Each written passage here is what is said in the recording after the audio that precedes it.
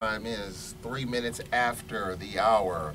We are live and in color here on the Fred McNair radio show on this Monday night. Glad you can join us here on the Alcorn Football Radio Network, WMIS WTYJ 97.7 FM, 1240 AM, Fayette Natchez, and in Hattiesburg, WGDQ 93.1 in the Hub City. And of course, here on the beautiful campus of Alcorn State University, WPRL 91.7 FM, the flagship station of the Brave Sports Network, and WPRL.org. Glad you can join us. We have a live link to this show on Facebook if you want to listen live, and when the show's over, we will repost in a podcast version, and you can check out the show anytime you like, and a lot of folks are checking out the podcast version if they can't catch it live. We're here with Braves head football coach Fred McNair. Good evening, Coach. How you doing? Good evening, Charles. Tell you what, tough one against Grambling on Saturday. 7 fumbles. We lost 4, had chances early. I counted.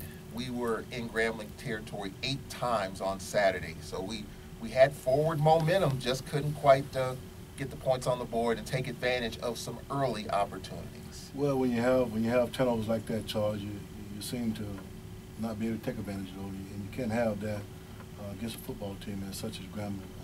I thought they took advantage of every opportunity they had of our turnovers, and I think that we were just bad from that standpoint. I thought that we played pretty good in spots as a team, but the biggest thing that shows up is those turnovers, and that played a big factor in what we was trying to do as a team to win this ball game. But we just got to correct that and make sure that don't happen no more. You have 3 interceptions by one quarterback, and then you have numbers of fumbles by the other quarterback. So you're playing those 2 guys, and really you look for better leader and better games out of those quarterbacks in that position, and you expect more out of those guys than what they gave you on Saturday. So we didn't have much of those 2 guys in some spots, and we didn't do the thing we should have done to capitalize on the things that we did supposed to do in the red zone.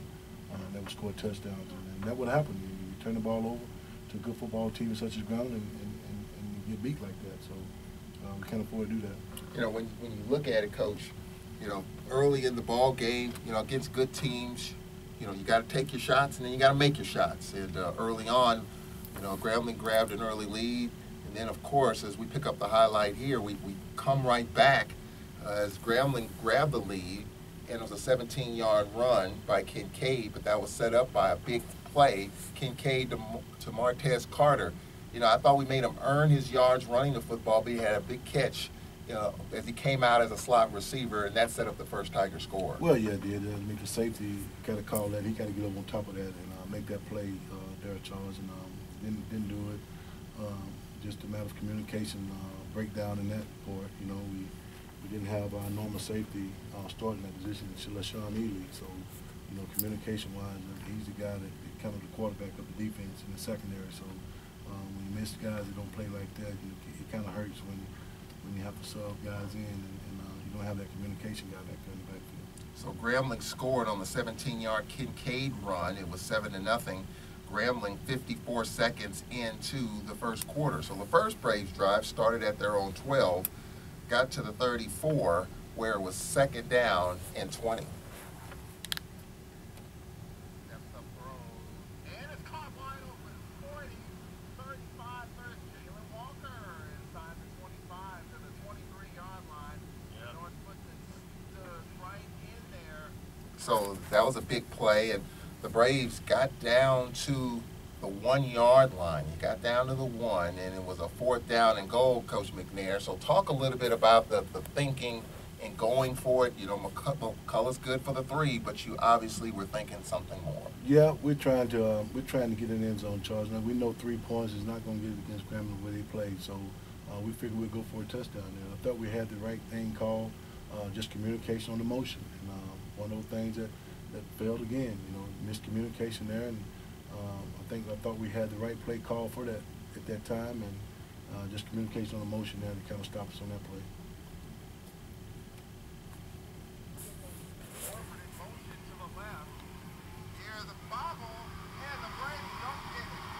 I don't know if that was a direct snap to Marcus Schwartz. It was snapped early, but nonetheless, it was a mistake. Yeah, So we'll talk about how that play was supposed to work. Yeah, not supposed to be an emotion on that play, Charles. So DeLance mistakenly put Marquise in motion, and at that time, Marquise kind of stopped right there at the quarterback spot. I don't know if he was waiting on the ball, but he's never in motion on that play. It's a direct snap to DeLance. And what we're trying to do now is take a little more pressure off the quarterback and getting hit more in that standpoint when we use DeLance as a wildcat guy. And we had a good play call. I thought we got us in the end zone, but just like I said, miscommunication on the motion point. So there was an opportunity. Grambling took over at their 3 with 7 minutes left in the first quarter. They went 3 and out. And after a Mendez 40-yard punt, the Braves started at Grambling's 45. And there was another opportunity, one of 8 times that we were in Grambling territory, Coach. So that was an opportunity there with good field position. Yeah, we always have good field position. I mean, we just mis-executed. That's the biggest thing. We didn't do well that we should have. The expectation going in that game was to execute and kind of minimize their hands on the ball.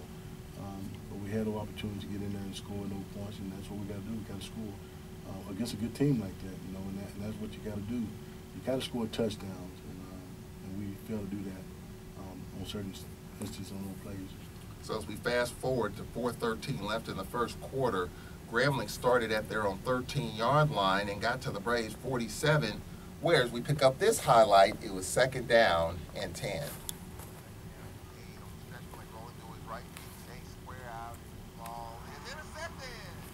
And that was Morrison with the pick. So we wanted to get him moving, get him on the run. He made some plays on the run. Just talk about Morrison and that pick. That was a great play by him, and they expect that of him. Playing that position. He's a corner, and he make plays for us. And you just got to get back in the groove of things and getting himself back in the plan to where he's capable of making those plays like that all the time. So he's a great guy, and we're going to continue to play well and just keep him up and keep going. So despite the fact that we got a pick, despite the fact that we were at Grambling's 1-yard line, and despite the one big play and the one big run that Grambling had, it was just 7-0 at the end of the first quarter. Yeah, I mean, we're right there in the ball game, Charles, and that's the thing about it. We don't have those mistakes. The game's easily tied right now. We don't do the fumble on the 1-yard line there, and we take advantage of those opportunities that we have on their side of the field. We can easily be up. So those things that we got to get better at. We talk about that every day and go out and work at it every day in practice. And for it to happen to us in a game such as this one, it's kind of discouraging in a way to where just got to continue to press the issue with these guys and make them understand the situation that they're in. So it was 7-0 at the end of the first quarter. That takes us to our first break. It's 11 minutes after 6 o'clock. Don't forget, you can check in with us on Facebook, Tall Man Radio on Twitter, Charles Edmond on Facebook, and you can give us a call, 601-877-6595. You can text a question. We have some of those that we'll get to. 601-300-3124. You can text a question anytime you would like. We'll use it on the show. We've got some text. And also, give us a call as well, 601-877-6595. Tweet a question, Tall Man Radio. We'll take a break, and we'll be right back with the second quarter highlights after this 1-minute timeout. Alcorn State University and the Trademark and Licensing Administration has worked to coordinate the placement of the university's marks, both externally and internally, on items, shirts, caps, or other products. The university licenses only those products which reflect positively upon the university and are in keeping with the university's mission. The trademark and licensing of the Alcorn State University insignia was established to protect the Alcorn State University and identifying marks. Trademark and Licensing Administration works to preserve and promote the university's long-standing reputation as a center of academic and athletic excellence. Merchandise vendors wishing to use the university's identifying marks on commercial products must be licensed vendors who have obtained permission to use Alcorn State University marks by securing trademark licenses. Campus organizations that want university identifying marks on their internal use products must hire licensed vendors to produce these items. To learn more about the licensing and trademark requirements, visit www.alcorn.edu/trademark and licensing administration. All right, welcome back to the Fred McNair Radio Show on this Monday night. Glad you can join us. Coach, to end the first quarter, we started at our own 47-yard line, and we actually got into Grambling territory again. So the chances continue throughout the first half. So just talk about that with Charles Hughes getting involved and making some catches on this particular drive in the second quarter. Well, those are things that we're capable of doing when we execute right and and do all the right things in our route running.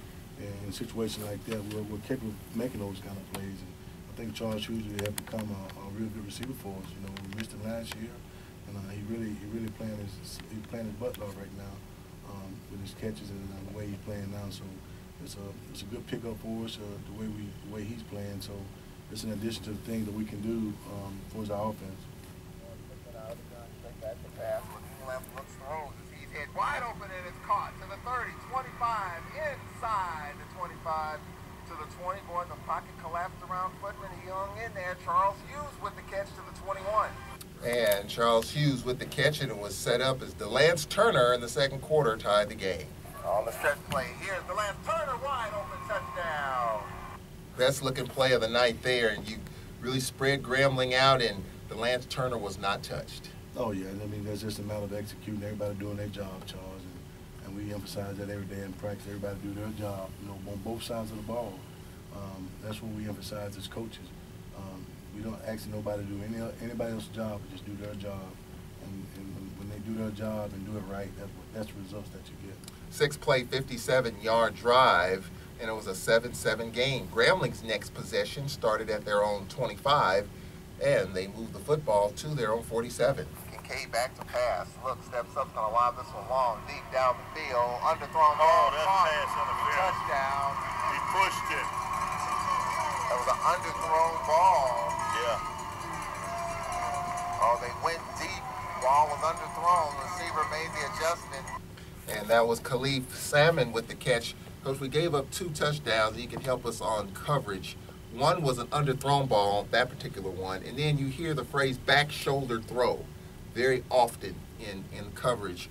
Talk a little bit about those and how, as a defender, you defend underthrown balls and back shoulder throws, because Grambling had at least 1 touchdown both ways. It's kind of tough, Charles, and you know, in defending those kind of throws. I don't know if it was just an underthrown ball on purpose or not, but the ball didn't get reached. I mean, the guy was running.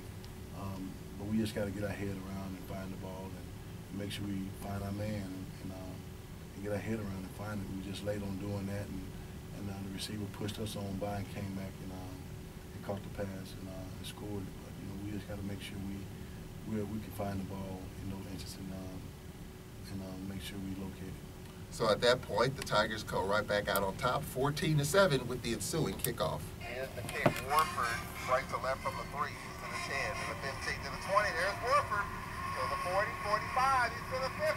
Warford to the 45, to the 40, setting it back inside to the 30. And Russell's down at the 31-yard line. So solid return there by Warford. I mean, he does a great job of returning kicks, and he just got to continue to do it. But he just sometimes he don't really hit the hole the way he should hit it. Right then, he did find it and do it right, do it the right way. This time, so you know he's a real good return guy. But 3 plays in, drop, snap, a fumble, and a turnover. What happened there? Footman just losing the ball. I mean, it's right in his hand, and I don't know if his hand was too wet or what. He had a couple of those snaps like that, and he dropped it. But I don't know if his hand was too wet and got him out of the sleeve he was wearing, but I guess that didn't help any either, Charles. So we just got to make sure we secure the ball when we get it as a quarterback. We got to seek the ball before we do anything with it. So with Warford's return and the fumble, the Tigers take advantage of that, and they go up 21-7. And then there was another turnover in there, Coach. So back-to-back turnovers really swung the momentum Grambling's way. It did, and once the momentum swung, you know, it's kind of tough, Charles, and that's what it did. You have back-to-back turnovers, and as quarterbacks, we have to understand that we can't do that. We can't turn the ball over, not from that position, whether it's passing or running with the ball. So that momentum swing there is pretty big, and it was big for them. Just stand up, and like I said, you know, you turn over against a good team like Grambling, and that kind of stuff happens. You have those momentum swings like that. And that's what it did, and they was up the whole game, and you know, just trying to fight back through all the things, and with all the turnovers issue that we had, you know, it's kind of tough to continue to play the way we should play. It was Carter to Kegler after that second turnover, 18 yards out. That capped off a 25-yard drive. So we talked about the back-to-back turnovers, and the Tigers led 21-7. At that point, they would add a field goal with 9 seconds left to go up 24-7 at the half. Now, you've always talked about throughout the course of the season, you know, sometimes you don't have to say anything to a veteran team. They know what's at stake, and they know what's been behind them and what's in front of them. Was there any passionate speech at the half of this one? You know, they know you're playing a good football team. They know you have to stay focused for one, and you just have to just fight. And I thought we lost all those things, Charles. We didn't finish anything. We didn't fight like we should. We definitely wasn't focused, because if we focused, those turnovers wouldn't happen like that. So those are the biggest things that we had. You know, just going out and competing in the second half was kind of big for us. You know, just coming back and trying to crawl our way back into things, and we weren't able to do that because, like I said, the turnovers kept coming. Yeah, the tweet has come in. We've got a bunch of tweets, so we'll sprinkle those in. You talk about leadership. Every coach talks about leadership. When adversity hits, leadership steps in. Just talk about that, because a tweet, someone obviously have tweeted about the leadership. When things kind of go awry, who steps up or whom steps up to kind of correct things? Well, that's the biggest deal, and we talked about it as coaches, and the biggest thing is, you know, in this football, been lacking that for a long time. You want to see those guys that show leadership, especially your seniors, you know, that want to step in and talk to the guys and say, let's do this. But, you know, we're lacking a little of that, Charles, and, you know, as coaches, we know that's our job. We have to make sure that those guys are getting the right inspirational speeches and things like that to get back in the ball games and settling down. But, you know, we wish everybody would just take it upon themselves to be that leader, but we lack so much of it, Charles. I don't know. You just can't teach leadership. I mean, that's something that's come within. I know as a player, you know, I was like that. I was a leader on the field as well as off the field. But, you know, in this generation, it's tough to find those guys like that. This natural leaders that comes on the field, and when they step on the field, everybody knows things finna get done, you know, and that's what we got to really just, we keep stressing that. Not only this year, it's been the year past. And all the years that I've been here as a coach, it's been the same way. So it's just not, this is just not happening starting now. So it's been happening in the past. Just trying to find that guy to be that leader, the right guy. You know, everybody can say they're a leader by saying certain things, but leadership, it shows up, you know, on and off the field, the way you carry yourself and the way you conduct yourself around this campus and the way you conduct yourself around players every week during practice. That's what leadership is about. But you know, you just can't. That's something you just can't turn on and turn off. That's something you have to have all the time. So we're still seeking that from these guys, and that's what we talk about every day. Somebody have to step up and be that leader. And right now, you know, we're still trying to identify that guy. You know, you love for it to be your quarterback, but Footman, he's a silent type guy.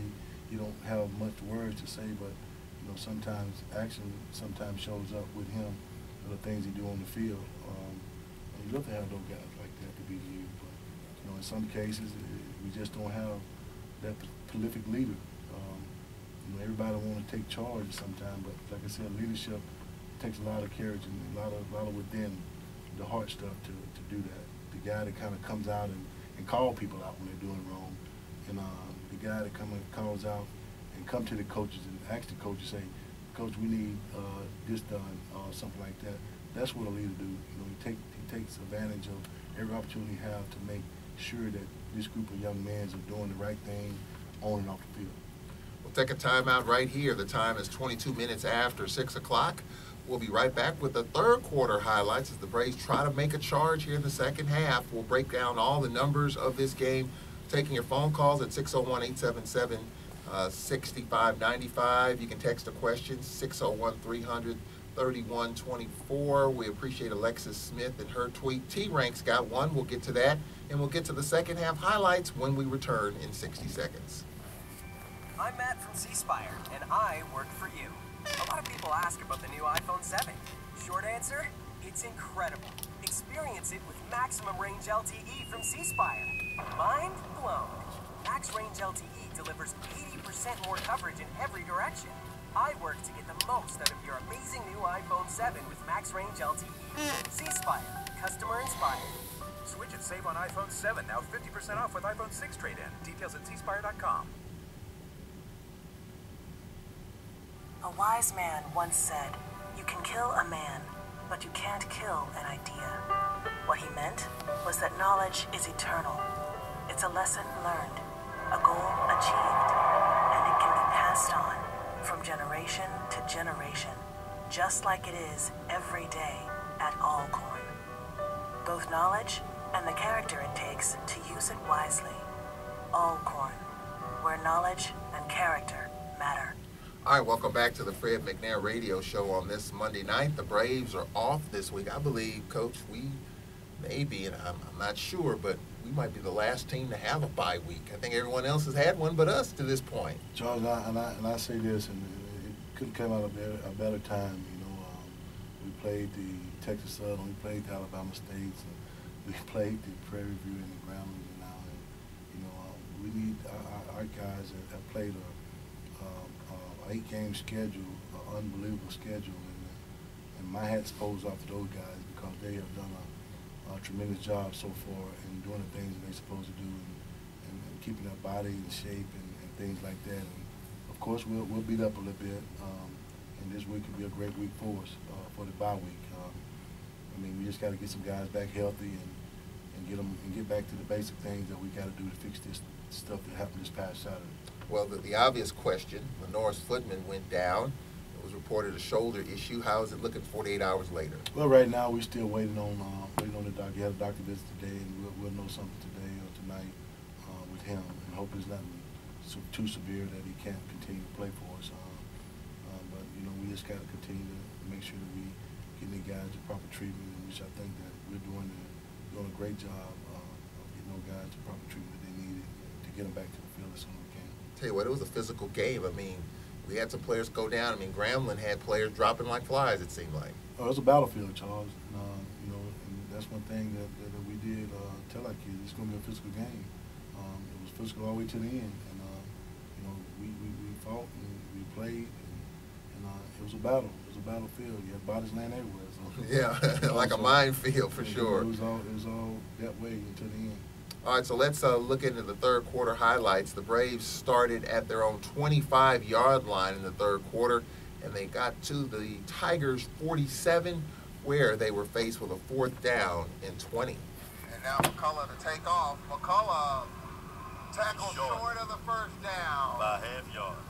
By a half yard short. The longest yard and the shortest half yard. Talk about the decision to That's go. a game of inches, Charles. And just think about we're down and trying to get a spark by using that fake punt. I thought we had it. If he hits it right away, we'll get it. If you stay outside of William Gordon right there, you'll get the first down. It was a thing that's trying to get a spark and trying to keep the ball. And we had him. We looked at it all week during film, and we saw it was there. So we tried to take advantage of that fake punt. Of course, Noah Johnson came into the game in the third quarter. The Tigers got a field goal in the third, a 23-yard field goal by Orozco with 5:12 left in the third to make it 27-7. Came in later in the third. Noah Johnson, a pass picked off by Shy, returned 51 yards for the touchdown to make it 34-7. One thing I like about Noah Johnson, he runs the play till he just can't run it. He might improvise at the last minute, but he's going to try to find that receiver and try to work it in there. And that pass was picked off by Shy. Yeah, he actually took 2 minute steps, I think, in his running, in his sprint out to throw back to the running back, which he was open early, but they let him get down the field too far and didn't quite see that corner sitting there, the safety, just picks it off. And he saw it on tape, and he know that ball kind of be out a whole lot sooner than that. Get it to him quicker now. Now the running back PJ is on the safety one-on-one, possibly get a score off that one, but they waited too late to throw it and got picked up. So it was 34-7 at the end of the third quarter. Turnovers, the story as we've talked about. We were in Grambling territory twice, Coach, in that third quarter. Who knows if we cash in on those? Who knows where the game would be at that point? Charles, self-inflicted wounds, man. I tell you, like I said, when you have 7 turnovers, you have 3 interceptions, 2 punts returned muffed, and 1 fumble lost by the quarterback, and then we get down, turnover on downs. it always plays a factor. You can't beat anybody with that, Charles. If we don't have those turnovers, I mean, it's a pretty good ball game, I think. And we execute the plays that's called, and we got a good ball game going on. But those turnovers wouldn't allow us to do it. So that's what you get when you have those turnovers like that. We can't have that. All right, 28 minutes after the hour, we have a break coming up. But first, this from the Alcorn State University Foundation. Calling all faithful alumni, we need every Alcorn alum and friend to be in Jackson at the state capitol on Tuesday, March the 6th, 2018 at 8 a.m. for the annual Purple and Gold Day at the Mississippi Capitol. Alcorn needs your support for full funding of our legislative agenda in the 2018 Mississippi legislative session. Save the date, Tuesday, March the 6th, 2018, to join fellow alumni at the Mississippi State Capitol building in Jackson for Purple and Gold Day. We'll take a 1-minute break. Second half of the Fred McNair radio show coming up. Your texts, tweets, and phone calls, a lot of those will come in. We'll look at the SWAC report, update the standings. We got a question about where are we in the standings and what do we need to do going forward. We'll talk about that, and we'll look ahead to the bye week as well. So all that coming up on the other side of this 1-minute break on the Fred McNair radio show. WPRL 91.7 FM, Alcorn Public Radio, broadcasting from the campus of Alcorn State University.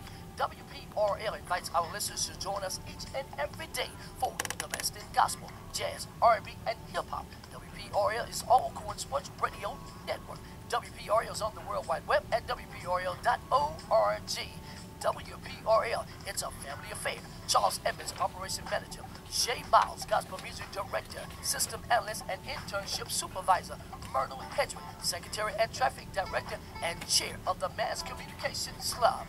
Jamario Chavez Brooks, R&B Announcer and Producer. WPRL, your community-minded radio station where it's a family affair.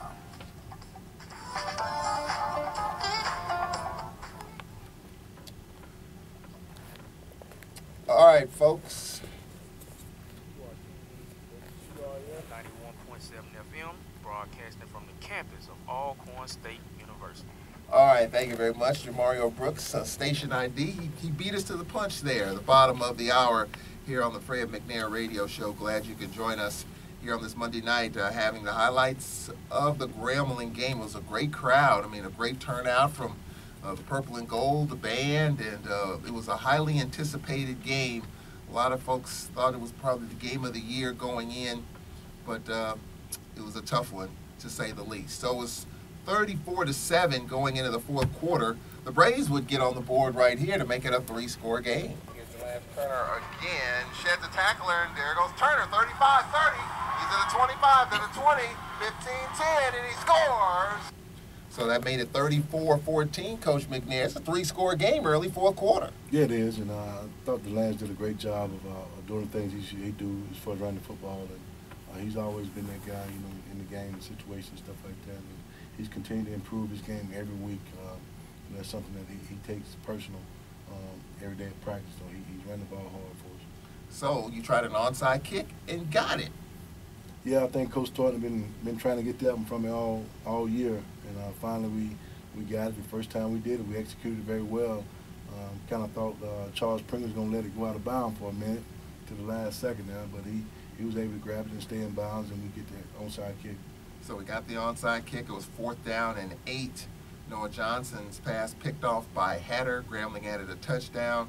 And then Marquise Warford trying to field a punt went off his fingertips and recovered by Grambling in the end zone. That's just tough. I mean, that's something we just got to, if we're going to field the ball, we got to field it. So he wasn't able to field it, and he got away from it.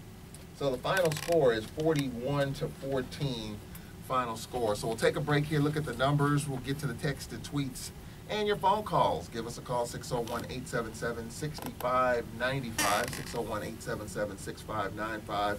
The Braves with 2 scores. They were in Grambling territory 8 times during the game. The first downs were about even. So we'll go inside the numbers of this one, and we'll talk about the SWAC report and the bye week coming up. So a lot to talk about. We'll get to it in 1 minute. A promise was made. A promise that hit the beaches of Normandy. A covenant that split the skies over Berlin. A vow that captured Iwo Jima. A promise was made. A solemn oath that liberated Seoul. a sacred trust that defended Quezon, a pact that dug in Da Nang, a contract that weathered Tet. A promise was made, a pledge that stormed the desert in Iraq, a bond that patrolled door to door in Fallujah, an IOU that braved IEDs in Kandahar. A promise was made to America's veterans, a promise we all must keep. DAV fights for all veterans and their families so they get the health care, financial benefits, and support they earn. If you're a veteran who needs help, or you'd like to help us keep the promise, visit DAV.org. All right, welcome back. The time is 33 minutes after the hour. A lot of text and tweets. You can text a question at 601-300-3124. And Coach McNair, here's a text from Earl from Hazelhurst, talking about playing Footman and Warford. It's obvious they're not at 100%. We can see it from the stands, and Saturday would have been the best time for Simmons to get some extra playing experiences from Earl. We'll talk a little bit about that. Just playing, I guess being banged up, and I know I guess you have to, they're giving their effort despite not being 100%. Yeah, I think, Footman's always been 100% from day one. This is by far the only time that he got hurt, banged up this time, so but he should be okay, and PJ, he'll get a chance to get his carries and everything too as well. Just the way things fall in play. If they hurt, if they can play and 90%, they'll be fine. But if they're less than that, I can't see ourselves just putting ourselves in a position where those guys getting banged up anymore. All right, Dennis from Hattiesburg. Do we have any short yardage plays where the quarterback gets under center? No, we haven't. We really don't, and I don't think the quarterback right now is too comfortable with that. We tried it during camp for a little while, and it's always been that way. So it's something to think about, though. I appreciate that, though, Dennis. And another question, talking about the shot being out of the shotgun on the goal line instead of being under center. Talk a bit about that. It's no different. Sometimes when you're up under there, anything can happen as well. Sometimes, just dealing with the ball personally and getting in the shotgun and just who really handled the ball, I guess, for one, would be the thing. So if we handled the way we handled this pass game, it still wouldn't do any good. So we made a lot of turnover in the shotgun. So, it's no different. And you have to hand off from up under center just like you have to hand off from the side of the quarterback. So it's just not really any much different than what you're doing.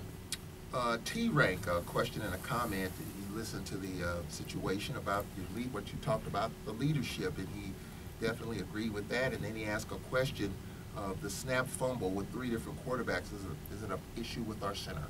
Yeah, I don't think all the snap was pretty good. I thought some of them was kind of low, but they was handleable. We worked on that all day and every day in practice. So I think, I don't know, one time foot hit him dead in the midsection there, and he dropped the ball in. So I don't think it had anything to do with snap. Maybe one was kind of low during the course of the game, but the rest of them was very easy to handle, I thought.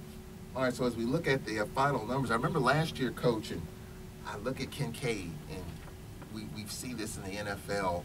Aaron Rodgers goes down and quarterbacks go down. Quarterback for Arizona is out with a broken arm. You've got to have a quarterback to make it happen. And you look at someone like Kincaid, I thought the pocket was collapsing around him. He found ways to make plays. Talk about how we were able to get after him. He had the big play to Carter at first, and he made some plays with his feet. He was able to, off-balance throws, making the throws. Of course, we talked about the back shoulder throws and the under throws, but talk about how we were able to get some pressure on Kincaid. Well, by design, I thought Coach Stewart did a great job with the defensive line and defensive ends of getting pressure, collapsing the pocket, but we still left some lanes in the middle of it, so that's where he escaped it through the middle. We just got to make sure that we're doing a job as far as our inside interior guys to kind of collapse the pocket on him. That's where he escaped that through the middle. And a couple of times he got on the outside edges and got outside the pocket there a little bit. But I thought we did a great job of getting after him and making him feel uncomfortable for the most part of it. I think last year we had 6 sacks on Kincaid. We had 3 in this game, so we were able to get to him and rattle him a little bit. Yeah, we did, and that's one thing that we try to do the whole game is just make him uncomfortable back there. So he was able to escape a couple of times and get outside the play. So you look at Kincaid, he was 17 of 26 for 268. Martez Carter, I thought we made him earn everything he got. He had the long run of 16. That was early in the game, but other than that, I know they were trying to feed him, and they were expecting, him to break one. He really didn't. And how would you assess how we handled Carter? I thought it was pretty good. Just tackling well. We should have had him. Sometime he gained 5 yards where he should have been knocked down for 2. Rather just tackling him. I thought we did a pretty good job of containing him. You're never going to be able to stop a big back like that, but just kind of contain him a little bit and slow him down, doing some of the things that he's not normally doing. All right, so you look at the individual numbers. DeLance Turner, 106 yards running the football. Grambling had been giving up an average of about 70 yards per game on the ground, Coach, and we hit them for $195. I mean, we thrive on running the ball, Charles, and I mean, as bad as it seemed, the way we played, other than a turnover, there's some bright spots there. You look at rushing the football, and we also did a little passing. But those are the things that we're capable of doing if we just execute and not have all those turnovers, Charles. And that's the blaring spot of this whole game is the turnovers. You look at the penalties. We had 7 penalties for 71 yards. They had 13 for 105. So, it's almost 6 in one hand, half a dozen in the other. When you look at that, you trade the penalties for turnovers. So we just got to get it all together and make sure this stuff here don't happen anymore because we got a big game coming up in 2 weeks. Yeah, Lenore's Footman 5 of 12 in the game, and Noah Johnson 8 of 17. He had the 3 picks. Just talk about the game that he had, because we know what Noah Johnson can do. He did it last year, early in the season when Foot went down on a couple of occasions. Arkansas, he played against UAPB, and even Grambling last year, but sort of tough slating 8 of 17. I mean, it's tough, and a lot of things was some misses that he made, and then the 3 picks, untelevised picks, he throw it right to him, and he just didn't see it, I guess, just not clear to him right then. But just kind of settle down and play football, and I don't know what it is that I don't know if Grambling got on us, but they just seem like they just feel like they're under pressure when we play them guys, and it's not no pressure at it. Just go out and execute the way we should and play football. But that wasn't the case this game. We did not execute the way we should have without no turnovers. Felix Harper got a snap. After Noah Johnson lost his helmet, we were talking in the booth about maybe going to a Wildcat, not using Felix Harper, but he came in for that one play. Yeah, he's going to be a great quarterback for us, Charles. And that's something that he worked hard every day. He always asks some questions about things, and that's what you want as a guy that comes in and want to be a quarterback. You want him to ask questions and stuff like that. So he's going to be good for us on down the line. All right, so when you look at the receivers, Coach, Jalen Walker, 4 receptions for 76 yards. Charles Hughes, you talked about him. Let's talk about Pringle, a guy that late in the game we saw a couple of receivers, Corbin Johnson and Pringle. Some of the young guys are coming along, Charles, and Coach Harris does a great job with those guys at receiver spot and doing things that they do. The Charles Pringle, from Gaucher down on the coast down there. Real good player. He's a quiet type of player, but he's very effective on things that he does. He's coming along pretty good. Defensively, Mike Brooks with 9 tackles, Morrison with 7, Diego Sama with 6. We know what Mike Brooks has done preseason all-conference. Morrison has really made his presence felt. He had the pick, and Diego Sama, they seem to be picking on him. Talk about how he's been able to hang in there at that corner. Well, the biggest thing is he just can't get his head down and start playing with confidence, and that's one thing that he should do. He got to start playing with confidence. I mean, everybody gonna throw it, our guy. We got those intermediate corners, and he put those tall receivers out there on to throw that jump ball on sometimes. But but we got to play with the hand we built, Charles. And those are recruits, and we just gotta continue to press them and make them better.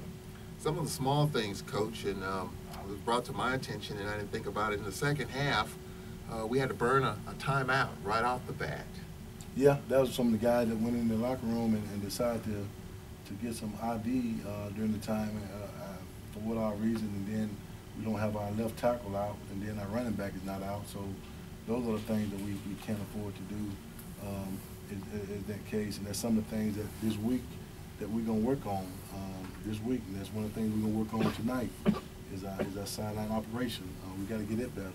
And I talked to the coach about it Sunday, and I talked to him about it this morning. And that's what we're going to work on tonight, during our night practice tonight, of getting the operation better. All right, 43 minutes after the hour, we're going to go to the phone lines. Cassandra calling from Natchez, affiliate WMIS WTYJ in Natchez. Good evening, Cassandra. How you doing? All right, how you doing? Doing pretty good. Good. Coach McNair, I heard your comment about leadership, and I'm a bit concerned. When did you step in as the leader or head coach? I am the leader. I am the leader. I am the leader. I am the leader. Well, we're talking about players' leadership. We're talking about player leadership, not a head coaching leadership. I do the things that I'm supposed to do to try to get these kids prepared for a football game, and that's all I do. We go out, we coach these young men every day and work hard at it. So leadership got to come within.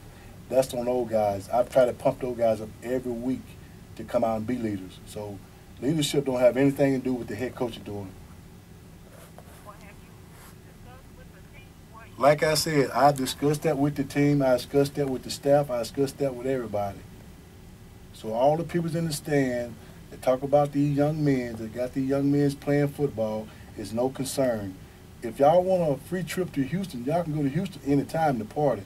You don't need this football team to go to Houston. We're trying to coach this team to win football games. We're not putting these kids in any position to go out and lose football games. That's for all the critics out there that talk about these players and these coaches. We coach these young men to be winners.